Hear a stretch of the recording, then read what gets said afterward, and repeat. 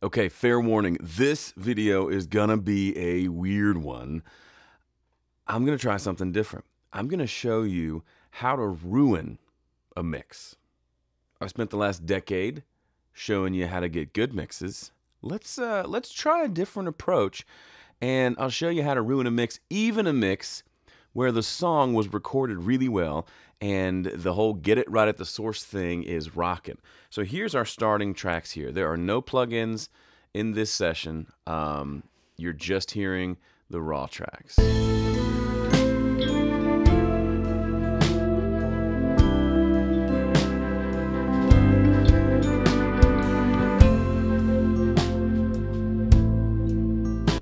This was all recorded in my basement at the last studio. This is one of the songs off of my EP, Amen. And get it right to source, check. Sounds great. What I'm realizing is while, of course, it's hard to get a good mix if the tracks don't sound good, you can flip that around, and even if you do a good job in the recording phase, you can still absolutely ruin things in the mixing phase. So let's... I'm kind of both nervous and excited, but let's try to ruin this and see if maybe we can, in a weird way, learn something from it. All right, let's start with just the drums. Now, before I dive in, the reason I'm doing this is over the years, I've heard lots of mixes from folks and lots of mixes from people who are mixing tracks that I already know. And a lot of times, the mixes that don't sound that great, the main symptom is they're just overdoing things. They're doing too much. They're too heavy-handed with even just simple tools like EQ and compression. And that's what I want to maybe demonstrate today. And maybe this will be fun. You know, breaking things is fun. So let's start with just the drums. I've got everything muted but the drums.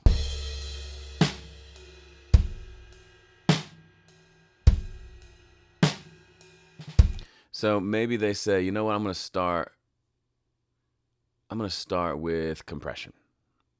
So they pull out whatever compressor and they go to work. But I'm going to go as high of a ratio as I can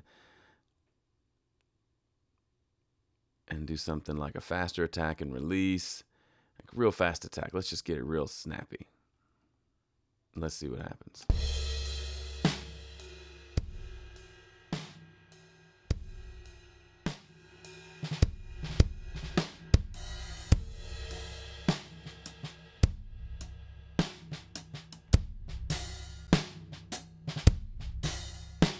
Okay, that's already way too much compression. The kick drum is pretty much ruined. Snare's not bad.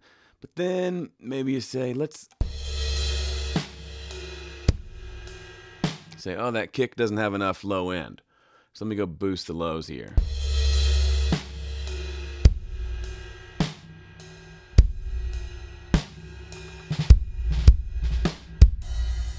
There we go. Now we have some low end. Now it's not as clear in the high end. Let's get some highs.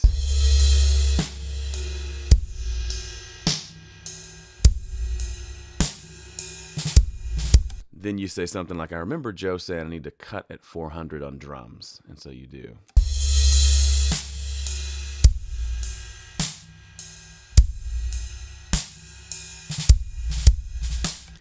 Ironically, you're hearing that first low note is actually the bass amp, which was in the other room, but still got picked up by the drum mics a little bit.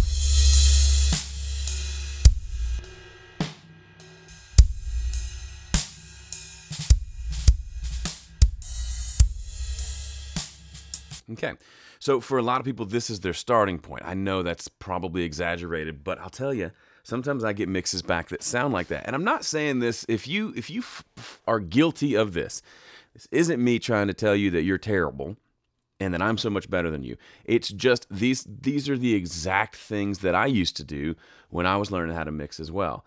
And the bad thing is I didn't have anybody to tell me, so I just kept doing them. So it took a long time to learn those lessons. So consider this me kind of reaching out and saying, hey, buddy, you can probably get away with less. But let's keep going. This is kind of fun. Let's make the bass sound terrible. So probably like EQ, say, okay, I can't hear it as well. Let's boost. Ah, okay.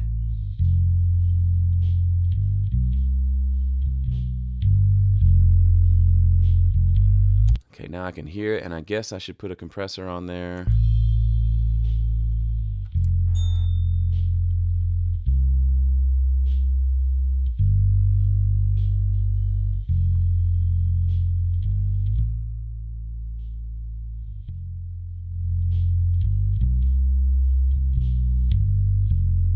Okay, great, love it. Let's move on to, let's bring in the keyboard parts. Well, I remember somebody saying that we don't want anything to get in the way of the low end, so I'm going to take all the lows out of these.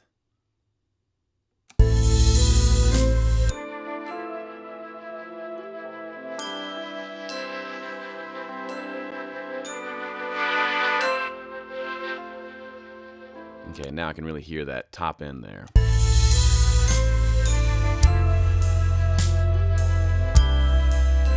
Okay, let's bring in the electric guitar.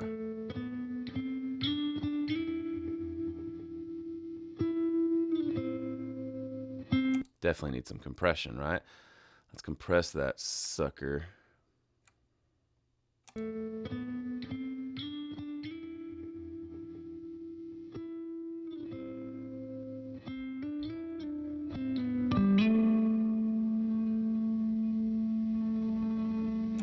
That actually does sound kind of cool. And then let's EQ it. It's a little muddy. Let's do that. There we go.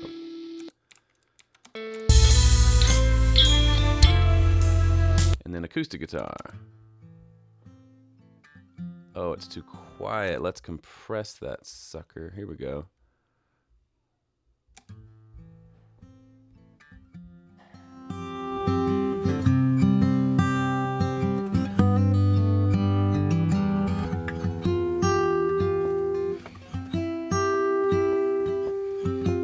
Okay, now I can hear it, but I can hear myself tapping my foot in the background. Let's roll off any low end so it's not.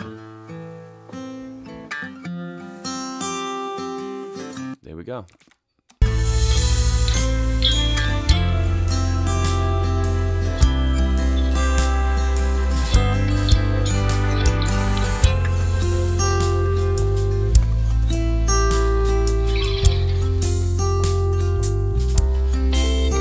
So this is an obvious, exaggerated example of what can happen in a mix, but I bet you can kind of get the point. I've gotten mixes back from folks where this is not too far from the way the mix sounds.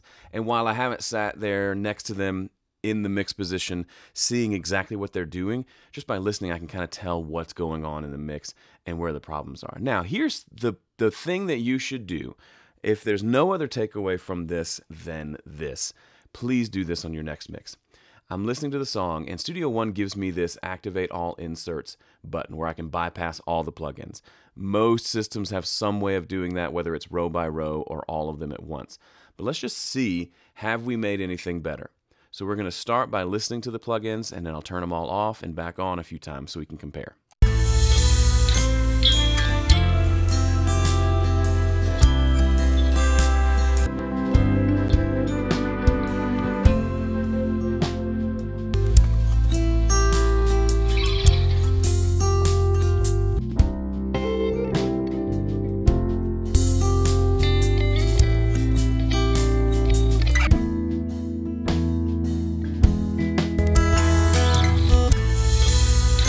The best word I can use to describe the processed mix is exaggerated. Yes, it's brighter than the raw tracks. And yes, I would like to bring out a little clarity in those raw tracks to make them all a little bit brighter. But what we've done here, we brought out way too much clarity, and there's way too much unsettled low end here, way too much compression. There's just too much of everything. And that's not to even mention, some folks go nuts with things like reverbs, and they'll do something like this.